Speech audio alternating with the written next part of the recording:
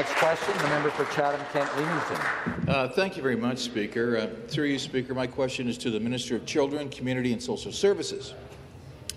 Minister, because of COVID, lockdowns, and rising costs in food, internet, electricity, accommodation, my offices have been inundated with calls from desperate ODSP recipients.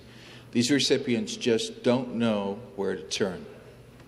As you know, a single person's maximum allowance for basic needs and shelter is $1,169 per month, while the maximum allowable for a couple's basic needs and shelter is $1,750 per month. But the ODSP recipients have not had increases in years. The ministry is simply saying at this point in time they are in transition and are working on this. Well, there has not been a cost of living increase, and the rate of inflation is rising quickly.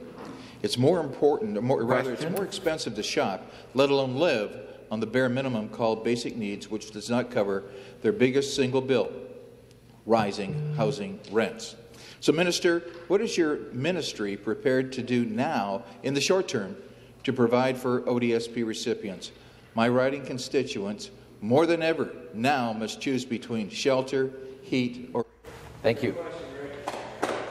Minister of Children, Community and Social Services. Thank you, Speaker, and thank you to the member opposite for the question.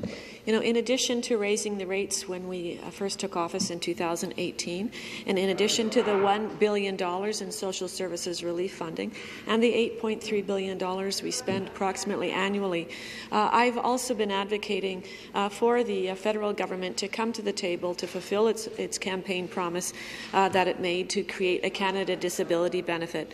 You know, we know how important this is to individuals who have lost their job or who are unable to work, and that's why I did meet with my federal counterpart, Karina Gould.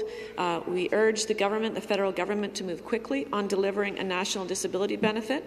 We're going to continue to work with the federal government to deliver positive results for Ontario's disabled community, and we're going to continue to find ways to create sustainability in this. And this is a multi-ministry effort, and I will deal with that in my supplementary.